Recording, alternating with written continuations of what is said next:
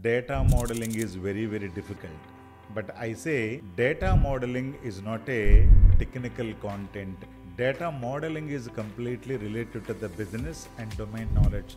When you have more and more domain knowledge, you can become very good data architect. You can do the data modeling very clearly. So always you need to remember whether you're going to put one to one, one to many, many to many.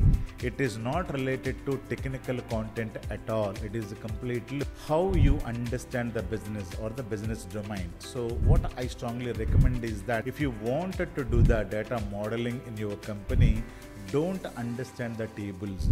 Don't worry about what is one to one, what is one to many, what is many to many.